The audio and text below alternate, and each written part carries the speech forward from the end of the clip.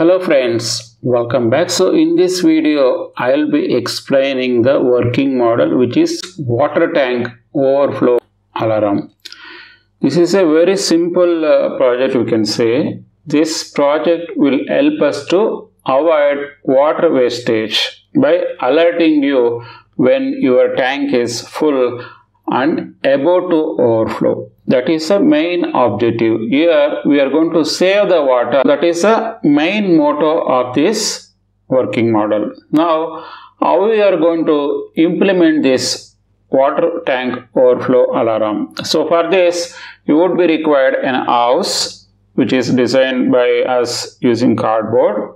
And we have kept one water tank, which we can use a normal plastic bottle, which you have used, and there is also a plastic tray that we consider it as a water sump, which is in the ground floor.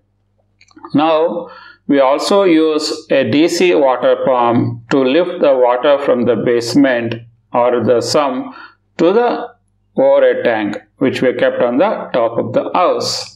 Now on the top of the house, what we have done is, in the water tank, so we have kept a water sensor. This water sensor will ensure and it detects when water reaches the top point. When it reaches the top point, what it does is, it is going to send a signal. It activates a signal to the buzzer, and buzzer will ring. When the buzzer is going to ring, and it is a signal which is giving you that there is a water is going to overflow, kindly switch off the motor. That is the main purpose of this video or working model.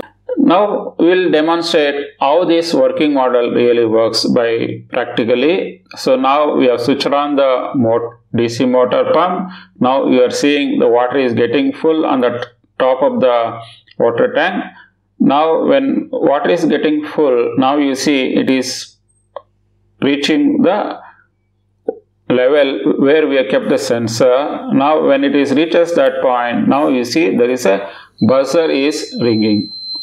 When buzzer is ringing, our job is to ensure that we are going to switch off the motor to ensure there is no more water wastage is going to happen. That is a main goal of this overall water sensor overflow working model. I hope you guys got a clear idea now how to implement or how to explain this working model in your exhibitions. So thanks for watching this video, and also share this video with other friends of yours as well.